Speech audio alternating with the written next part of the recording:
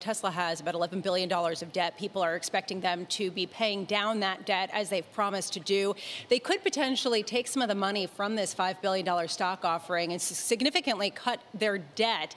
Are we going to see more of this? The idea of companies selling stock to pay down debt in a reversal of what we have seen over the previous years where they've sold debt to buy shares? Lisa, I think that is a possibility, but not at Tesla. I don't think Tesla is going to be paying down debt. Every time I talk to management, They are focused on growth and paying down debt as it matures.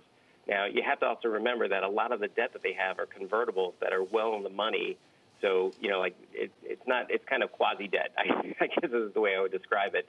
But they had the ability to call in their big 5.3% note offering last month, and they passed on it, which is very true to the commitment and the words that they've described before.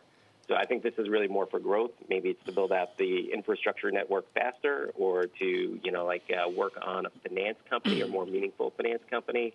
I think this is really more of a growth tool than a debt reduction catalyst. Okay, which goes to the whole hope prospect of Tesla. Based on your conversations with management, based on what they have proven so far about production, do you view this stock sale, as well as what they are likely to do with that money to invest in growth, to be a positive story from a credit fundamentals perspective?